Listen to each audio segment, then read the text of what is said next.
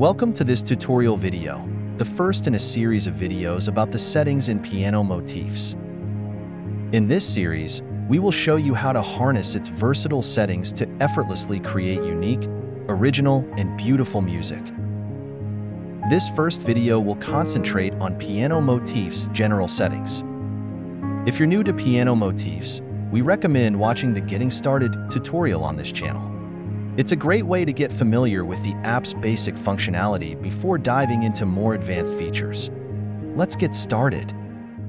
In the Settings section, you can determine the key, scale, and time signature of the motif you want to generate. This was already covered in the Getting Started tutorial. Press More Settings to access the rest of the Piano Motif settings. We will start with the Random Scale setting. This setting will only be accessible when the scale is set to random in the main screen. With this setting, you can constrain what scales you want to choose from for a motif. As an example, we will constrain the scale to be either major or minor. Press Done to confirm your choices or Cancel to revert them. We will now move to the Program Chord Progression setting. Press New to open the Program Chord Progression screen. If you haven't set the key and scale, the app will default to a C major scale for the progression. Press OK to continue. Before entering a progression, you can listen to the different available chords by pressing Audition and then pressing the chords. Please note that when using the app as an AUV3 like in this tutorial, the accompaniment channel needs to be routed in the host to an instrument for the chord to play. Now let's enter a chord progression. First, we turn off audition mode by pressing Audition. Chords are entered sequentially for each bar of the motif by pressing on the chord buttons. Here we enter an A minor, F major, C major, G major progression. You can make edits to your progression. When you press on a progression chord, you will be given a contextual menu with options to copy, clear, or delete the chord. Let's copy the A minor chord and then paste it on bar 5 by pressing on that empty bar entry and selecting Paste. Now let's insert the A minor chord between bar 3 and bar 4 by pressing on bar 4 and selecting Insert. Let's say we want to delete that chord. We just press the chord and select Delete. And finally, to clear the chord on bar 5, we press the chord and select Clear. You can add silent bars to the progression. To add a silent bar on bar 5, we press Add Silence. Let's delete that silent bar. The progression screen has many more settings that cover things like chord variations, chord extensions, and different borrowed chords. The details of these will be covered in a separate video. Once you are done editing the chord progression, you can press Done, which will take you back to the settings screen. Pressing Done here takes you back to the main screen. Let's now generate a motif with that 4-bar progression. Press Generate and then press Play in the AUM host.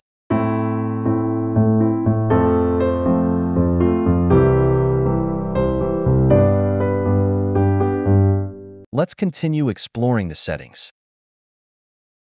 We will now look at the octaves min-max setting. When this setting has its default values, Piano Motifs generates motifs in a random octave range, which normally spans about 2 to 4 octaves to accommodate for both the melody and accompaniment of a motif.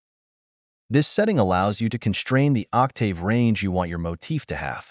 Here, we're setting the range to be from octave 2 to octave 4. Let's generate and play a motif within this range.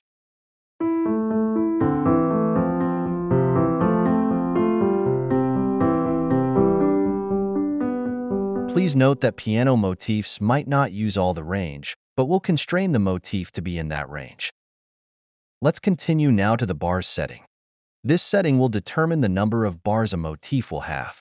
You can set the number of bars to be as low as 1 bar and up to 128 bars.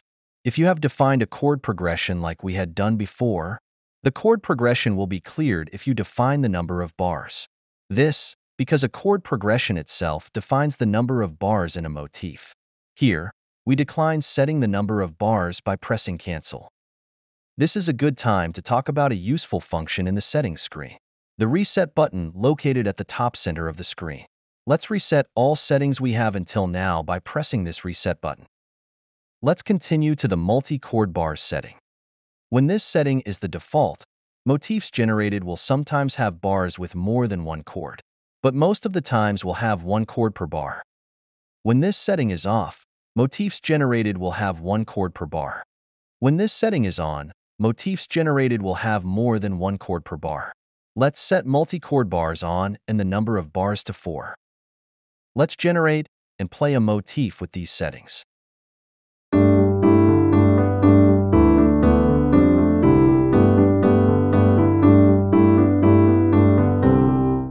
Let's set multi-chord bars back to default and continue to the next setting, a comp style.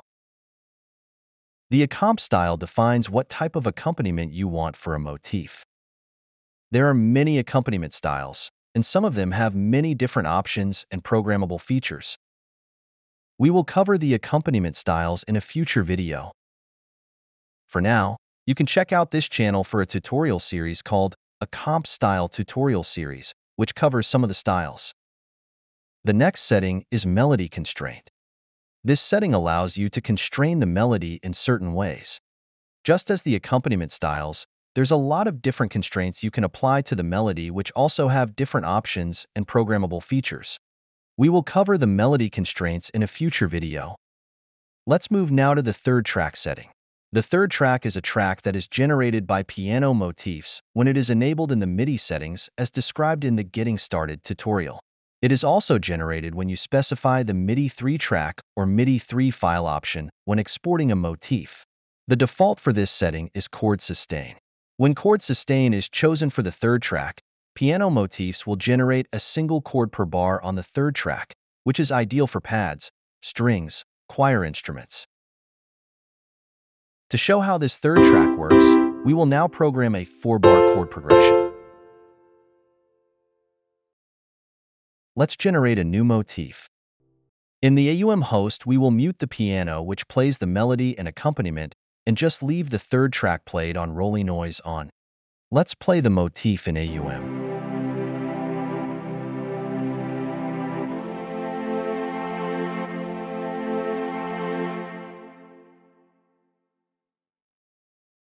The chord sustain has the option of having a multi-bar sustain.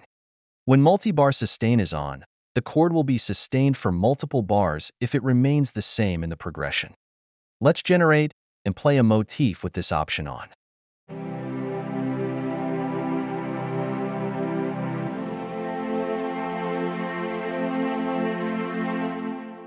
Please note that the third track chord sustain works better for chord and arpeggio accompaniments, or when a progression has been programmed.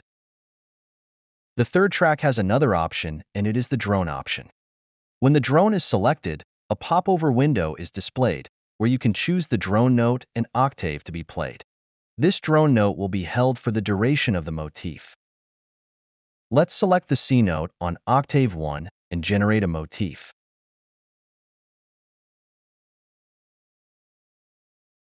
In AUM, we have unmuted the piano and increased the volume of the third track to better appreciate the effect of the drone note.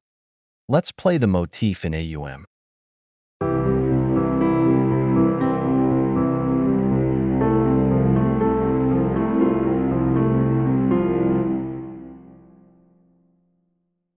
Before continuing to the next setting, let's press Reset to reset all settings to their default. The next setting is MIDI Export Loop Ready. When this option is on, the number of bars for both melody and accompaniment are the same, so the MIDI file is ready for looping. The default for this option is off. When this option is off, the melody might have a note at the end of the motif that extends for more bars than that of the accompaniment, to avoid abrupt ends for the melody. Now, we will take a look at append motif mode. When this mode is on, if you generate a new motif, it will be appended to the previous motif or motifs, forming an arrangement. Let's turn append motif mode on. We will append 4-bar motifs. Since there's already a motif that had been generated before in the main screen, you need to press Next to be able to generate a new one. When you press Next, a dialog window will appear asking you to either keep or discard the previous motif. Let's discard the previous motif to start a new arrangement. Let's generate and play a new motif.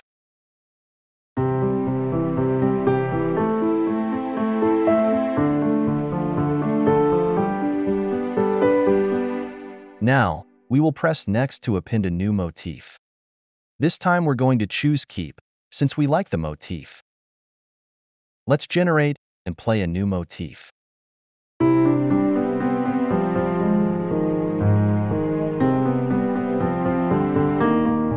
Let's say we didn't really like this motif, so we press Next and then discard. Let's generate and play another motif.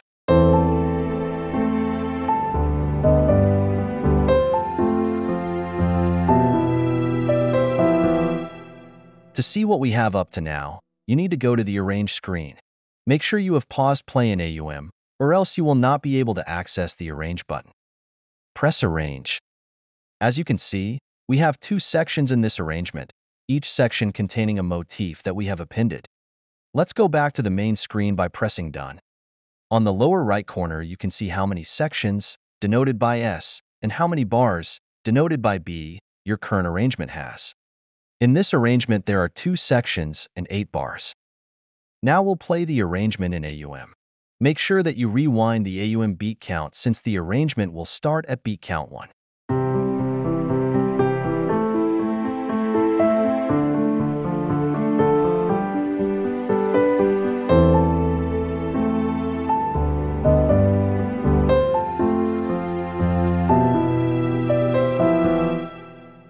And that is how append motif mode works. Try it in combination with the lock function to create complete songs out of your motifs. Let's reset the settings and move to the random velocity setting. When this setting is on, the note velocities will have a random shift up or down from their default values. This random shift is determined by a stepper control which has a range of 1 to 64. The default value of the stepper is 10. This means that the velocities of the notes in the motif will have shifts that are between -10 and +10 from their default values. In most cases, you would want to keep this value lower than 16 to avoid abrupt changes in velocity between notes, adding a humanization effect. To better illustrate its effect, we will set the value to 32 in this example. Let's generate and play a motif.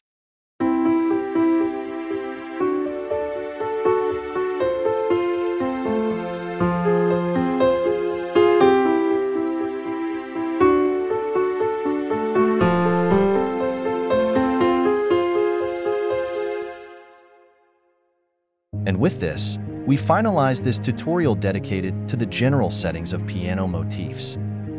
In future videos, we will be exploring the melody, accompaniment, and UI settings.